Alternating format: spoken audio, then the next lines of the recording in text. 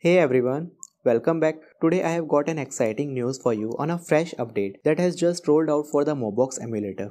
In this update, it can extend new support for Adreno 750 GPU and Android 14 in this latest MOBOX emulator update.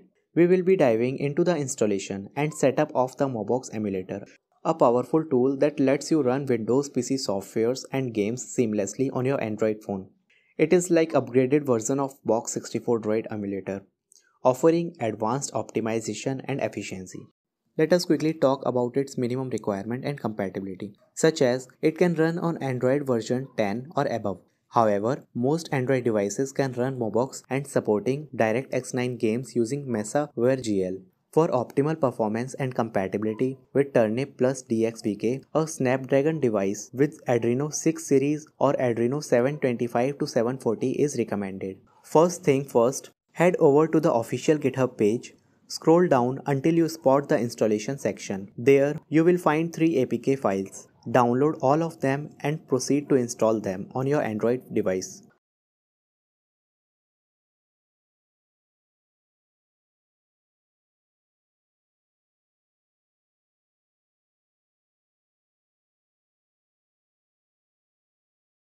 Copy the provided command code from the GitHub page, open the Termux app and paste it here. After pasting the command, if you have already installed any version of MOBOX emulator earlier, a prompt will ask if you want to remove the previous version. Then type Y and press enter.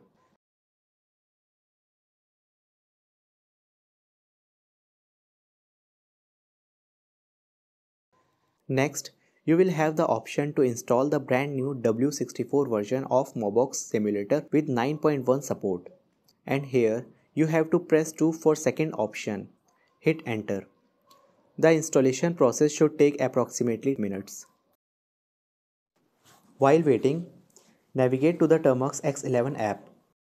Adjust its preference by selecting the display resolution that matches your device. Display resolution mode from native to exact. Display resolution can be 1280 to 720 pixel.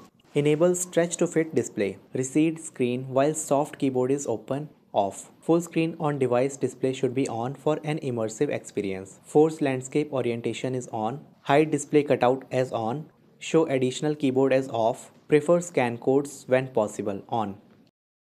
Once the installation is completed, type MOBOX in Termux and hit enter. The interface at the top displays at MOBOX WOW64, presenting the standard settings. Navigate to the normal settings and hit the dynamic setting.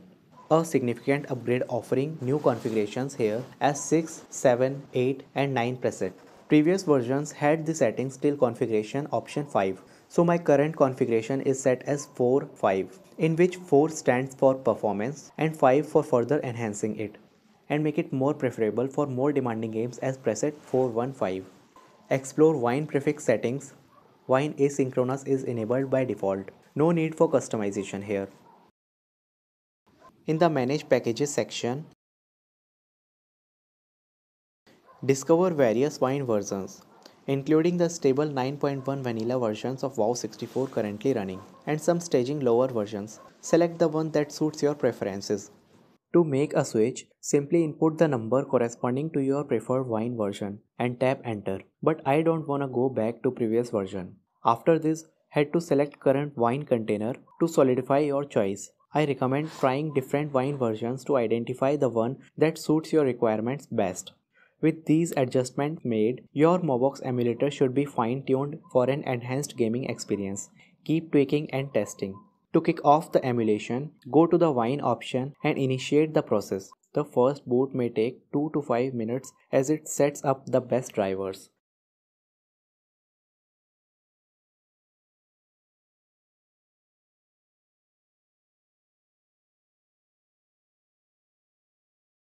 Now that we are on the MOBOX interface, head to the Start section, choose the appropriate driver based on your device compatibility. We can find out DXPK version as well as Turnip version now. You will have to use the DXPK asynchronous 1.10.3 for Snapdragon devices, and if you have a MediaTek processor, then you can go with Wine D3D. For Adreno 725 to 750 GPU, you have to choose the specific turnip version 2 to 5. And for Mali GPU, you can opt for VirGL. Navigate to the D drive, which corresponds to the download folder on your Android storage. Import your Windows games to your phone, select any game and start playing. I am gearing up for more tests for gameplays including GTA 5, Max Payne 3 and many more. Stay tuned for those results. And there you have it. That concludes today's tutorial on setting up the latest version of MOBOX Emulator WOW64 to showcase the current performance. If you found this video helpful, don't forget to like, share and subscribe for more intriguing content. Your support means a lot to me. Stay tuned. Thanks for watching.